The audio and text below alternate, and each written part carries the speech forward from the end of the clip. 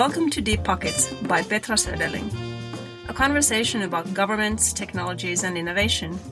The ongoing season, Winter 2023, is loosely based on my upcoming book, Governments and Innovation, The Economic Developer's Guide to Our Future. The book will be available for purchase in Amazon during Q1 2023. Our theme song is by New Orleans jazz icon Leroy Jones.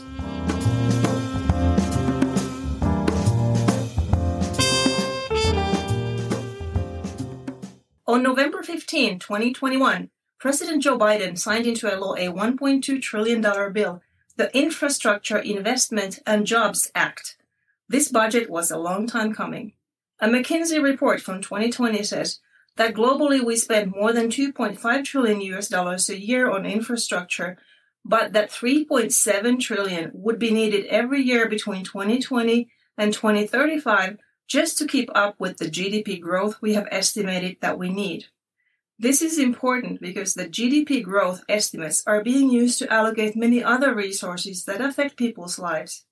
In other words, the world is missing $1.2 trillion every year from its infrastructure investments just to be able to keep the ball rolling. We would need Biden's once-in-a-lifetime 5-year plan every year, and still we would not have made any progress. That's how much infrastructure debt there is globally. The bipartisan law has over 2,700 pages. It passed by 228 to 206 vote, and is set to finally modernize America's aging infrastructure to be on par with the rest of the world. President Biden said in the signing ceremony that generations from now, people will look back and know this is when America won the economic competition for the 21st century. When a politician says it, you may want to take it with a pinch of salt. But he was not alone. The Brookings Institution, an independent and non-governmental think tank, called this law generation-defining and more meaningful than the New Deal from 1933. CNBC said this bill spurs hopes of small business boom. Workers' unions welcomed it. Large corporations welcomed it. In June 2022, another bill passed that will bring even more power to Infrastructure Investment and Jobs Act. This is the Inflation Reduction Act. The Inflation Reduction Act, among many other good things, includes subsidies for clean energy. To discuss the Infrastructure Investment Bill and how it changes energy demand and supply, I'm joined by Rao Konidena, energy market expert in distributed energy resources and author of Modern Electricity Energy Systems. Welcome back to Deep Pockets, Rao. Oh, thank you, Petra. It's good to be back. It's been a while. So how does the Infrastructure Investment Bill affect American energy landscape? Well, there are many ways this infrastructure bill will affect the American energy landscape. I think because of the Biden administration's goals of 100% carbon-free electricity by 2035 and a net zero carbon economy by 2050. So this $1 trillion bipartisan infrastructure bill signed by President Joe Biden on November 15th, 2021 includes, I think, about $550 billion in new spending, and with a full $65 billion earmarked for upgrading our national power infrastructure in the U.S. That's a remarkable amount of public spending indeed, but how will the law in practice change America? Well, there are many ways in which this law will change, but let's take one step at a time. So first, starting with the transportation sector, vehicles, because that has an impact on the energy landscape. The president's goal is building a national network of 500,000, 500,000 electric vehicle chargers to make sure electric vehicles are accessible to all Americans for both local and long-distance trips. The law includes $5 billion in formula funding for states with a goal to build a national charging network. And then 10% is set aside each year for the Secretary of Transportation to provide grants to states to help fill in the gaps in these networks. The law also provides, I think, like 2.5 billion for communities and corridors through a competitive grant program, and that will support innovative approaches and ensure that the charger deployment meets the administration priorities, such as supporting rural charging, improving local air quality, and as well as increasing the EV electric vehicle charging access in disadvantaged communities. I want to put a finer point on electric vehicles before moving on, which is the administration strategy is actually working with the industry, recognizing the current supply chain bottlenecks.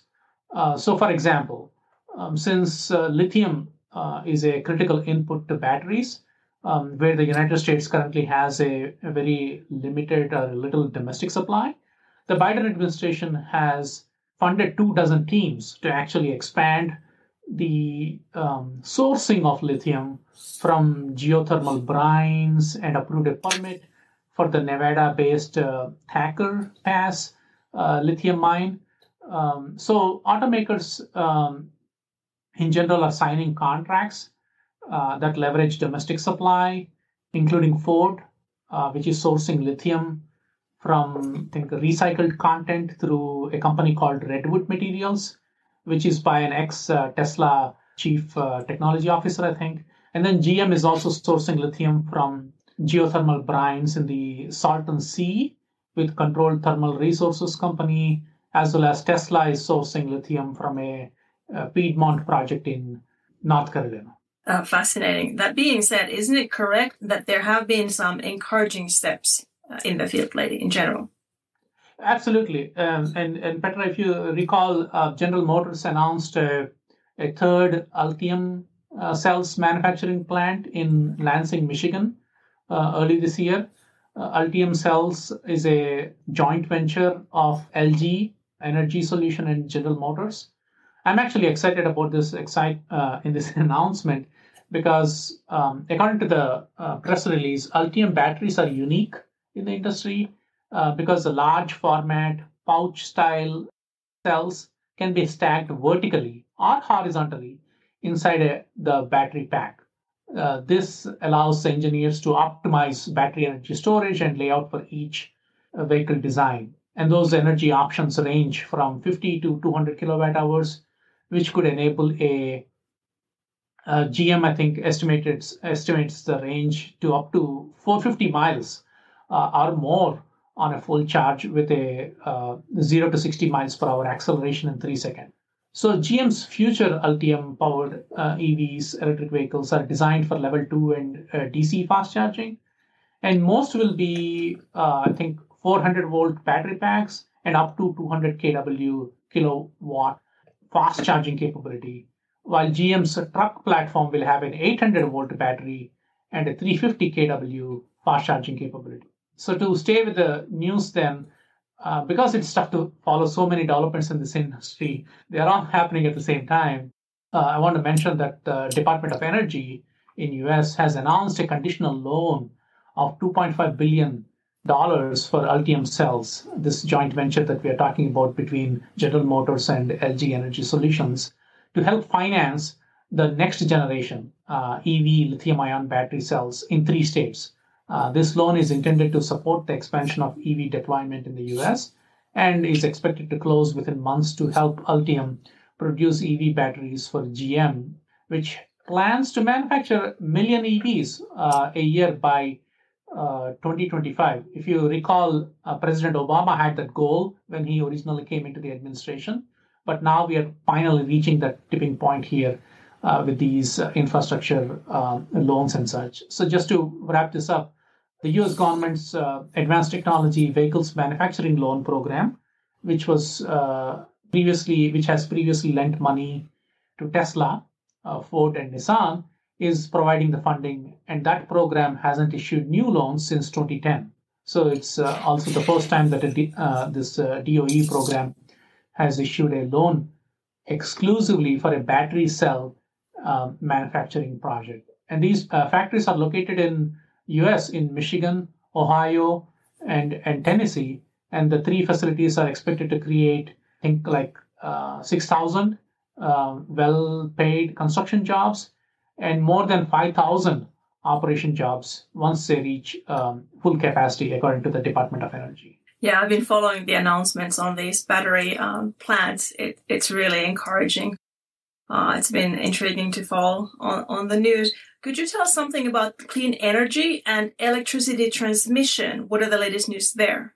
Sure. So infrastructure is not just transportation, right? It's also electricity. And when we talk about electricity, we talk about transmission to move this electricity. So the Office of Electricity at the Department of Energy has released something called a Notice of Intent, NOI, on building a better grid initiative to upgrade and expand US electric transmission grid to support resiliency, reliability, and decarbonization. Under this Building a Better Grid initiative, the Department of Energy will identify critical national transmission needs and support the build out of long distance, high voltage transmission facilities that meet those needs through collaborative transmission planning, innovative financing schemes, and then coordinated permitting and continued transmission related research and development. I think the DOE commitment to robust engagement on energy justice and collaboration with this new administration includes collaborating with states, American Indian tribes, and I believe Alaska Natives also, as well as industry, unions, local communities, and other stakeholders. Some of the highlights actually for this initiative, Building a Better Grid, include offshore wind goal of 30 gigawatts deployed by 2030. I think the law also provides more than $20 billion to establish something called an Office of Clean Energy Demonstrations. And it supports clean energy technology demonstrations in areas including clean hydrogen, carbon capture, grid scale energy storage, small modular reactors, and more. I'm really excited about small modular reactors because the demonstration projects can prove the effectiveness of these innovative technologies in real world conditions at scale in order to pave the way for more widespread adoption and deployment.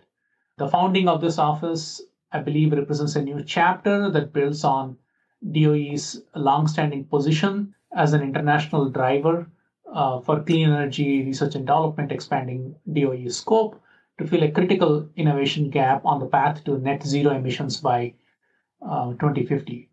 Additionally, DOE has been busy, and so additionally, they have released a RFI, request for information, that seeks information on direct air capture, point source carbon capture, geologic storage, carbon dioxide infrastructure, and more emerging carbon management technology areas where demonstration and deployment has been limited. So just to wrap this up, DOE also has new ways to finance these projects as well. So much there. It's wonderful to hear. We actually had Michael Hecht from New Orleans, GNO Inc., as a guest here a couple of episodes back, and he was talking about the offshore oil and gas rigs off the coast of Louisiana and how they're putting offshore wind on those rigs. So there's a lot of very innovative things happening all over America. So about the companies, do you think this is changing how the American energy companies invest in infrastructure? And if yes, how so? Yes, absolutely. I think in general, the American companies are changing, energy companies. And if you just take statistics from the American Society of Civil Engineers, for example, they had released a report card for America's infrastructure in 2021.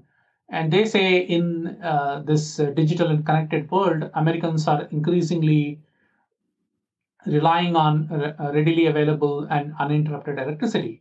So over the last 4 years, transmission, distribution, and reliability-focused pipeline investments have increased, to your earlier point, and outages have declined slightly. So annual spending on high-voltage transmission lines grew from $18.6 billion in 2012 to almost $22 billion in 2017.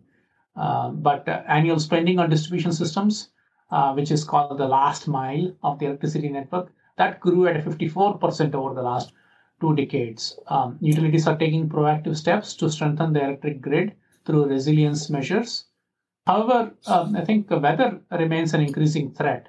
Among the 638 transmission outage events reported during the 4 year period of 2014 to 2018, severe weather was cited as a predominant cause.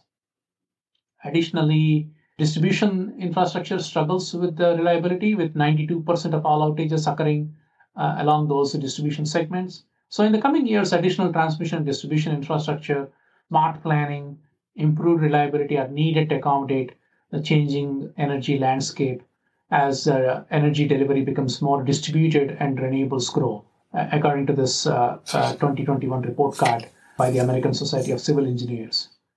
Just a few weeks ago, Terawatt Infrastructure, an EV electric vehicle charging startup for commercial fleet, announced they raised more than $1 billion because the law will increase high voltage transmission investments due to renewables interconnection challenges. And then the infrastructure package actually directs $2.5 billion in funding to transmission projects and an additional $3 billion for smart grid grants, which would use new technologies to help deliver more power over existing lines. And just to give you an industry perspective, this information or this grant and funding is a nice signal to the industry, but there is still a long way to go, says my good friend Rao Konidena, who is the president of consulting firm Grid Strategies LLC and an executive director of Americans for a Clean Energy Grid. This is a group that is advocating for more high capacity transmission because $20 billion a year is spent on transmission in the US now, according to Rob.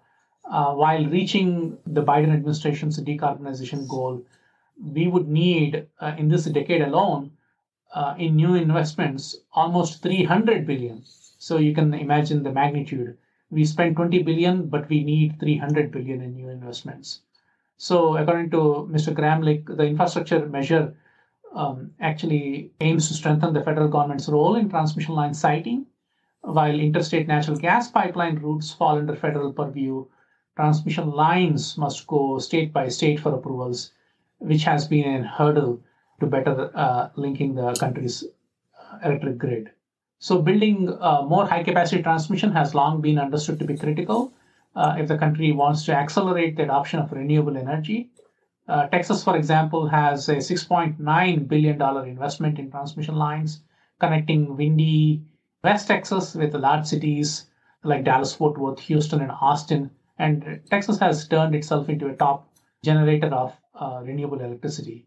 And just to give you another industry quote, the best renewable resources are typically in the middle of the country or in the Southwest, where not a lot of people live, according to another good friend of mine from a company called Smart Wires, Ted Block Rubin, who is a director of business development for the Americas at this power technology company, Smart Wires. Yeah, you need the grid to transform it. So it won't be straightforward shift from fossils to renewables. We know that. How do you see the implementation of law? Will there be bumps on the road, and what would those be? Sure. I want to take your question about these bumps, and obviously this transition or transformation is not straightforward from fossils to renewables, but I want to frame it in another way, which is which companies or industries do I think will be the biggest beneficiaries of this energy spending package? Because I believe there are many demand response, use load, that's demand response. I believe there are many demand response aggregators who will benefit once the reality sets in after the dust settles. And here's why. There is a lot of frustration with the interconnection of renewable projects today because, as we know, transmission is needed to deliver that energy, but it takes 10 years to build. The production tax credits for wind and now nuclear are good, but the action is still all on the supply side, in the generation side. We need attention and we need action on the demand side because supply and demand must balance energy in real time.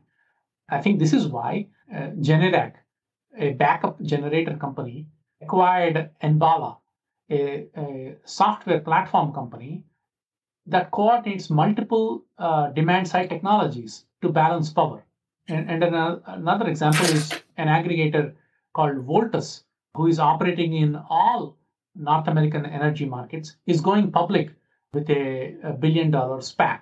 Voltus, as you know, is a big player in something called operating reserves on a next that help the grid operators balance energy in the next 5-minute to 30-minute increments.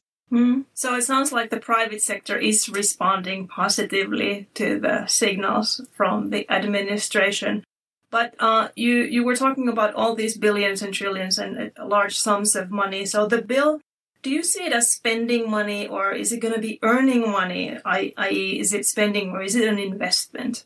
So obviously, we are talking about billions and trillions, and it makes my head spin just to think about those numbers and how to keep them straight. But it is, in general, spending, in my opinion. But it is spending in the short term, at least part of it is. Because the other part is investment in the US infrastructure for the long term.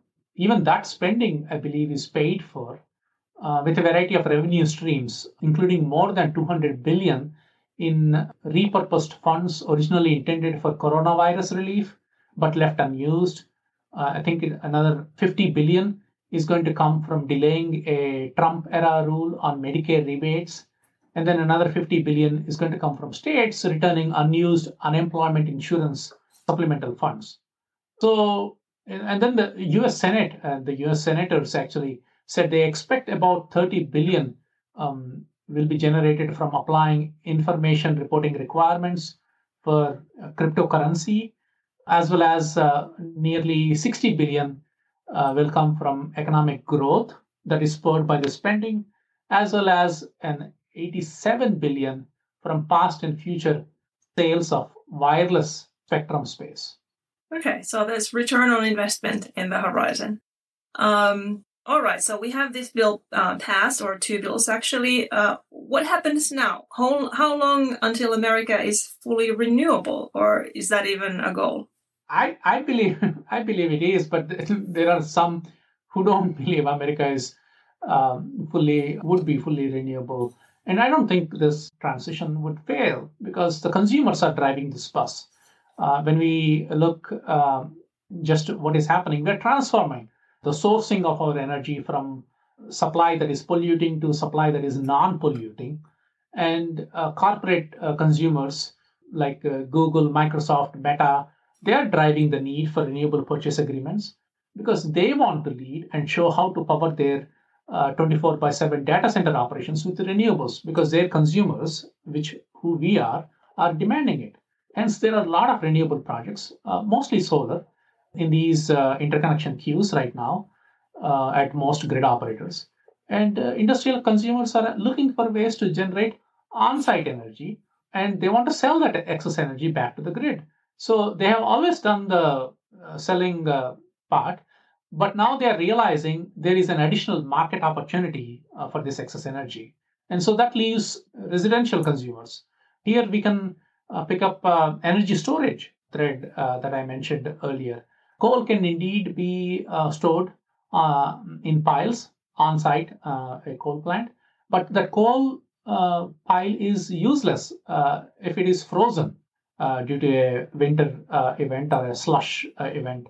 So similarly, gas can be stored, but even that is a problem if the gas pipeline is down.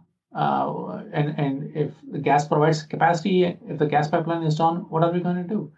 So energy storage in general, I think, is something that can come to the rescue because our current focus is on lithium-ion batteries. These are short duration batteries in 2, 4-hour or 6-hour blocks. But the next horizon storage is long duration storage, which is 2 to 3 days. And we think, so my view, at least for people who don't believe renewables and America will be fully renewable, is we will fail if we think we will fail. But if we think we will win, we will at least progress in the right direction. And isn't that something? Yeah, that's so insightful. Thanks so much for these views. So also, Rao, you recently co-authored a book called Modern Electricity Systems, Engineering, Operations, and Policy. Please give us a short run-through. What is that book all about?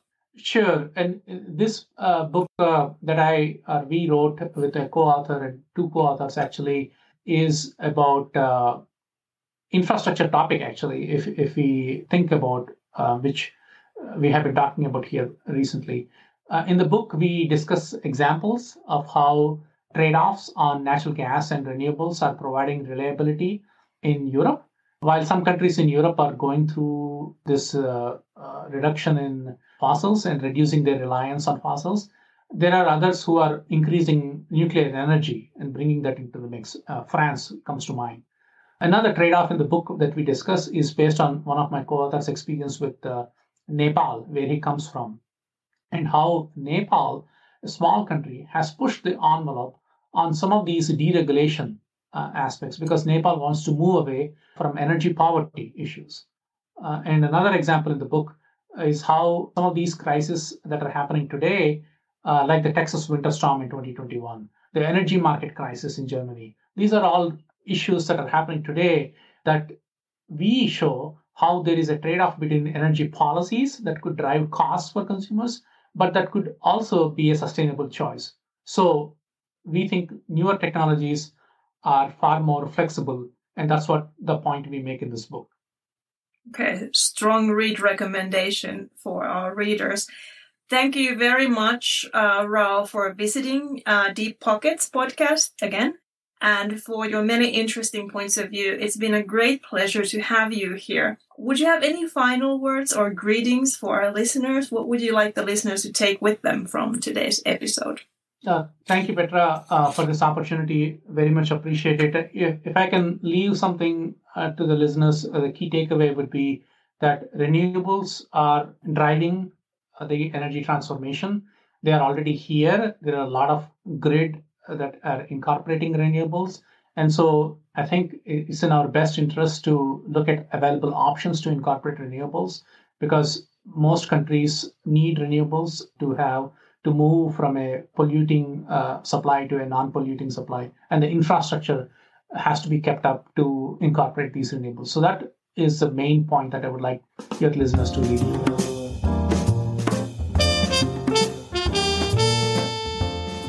You've listened to Deep Pockets by Petra Söderling. To subscribe to content and to pre-order the book Governments and Innovation, The Economic Developer's Guide to Our Future, please go to petrasoderling.com. The wonderful music you heard is by Leroy Jones, an iconic New Orleans Jazz Hall of Fame trumpetist. You can find this and other Leroy Jones tunes at your favorite online or offline music store. Thanks for listening, and be sure to subscribe, like, rate, and share our episodes. It means a lot to me. Thank you.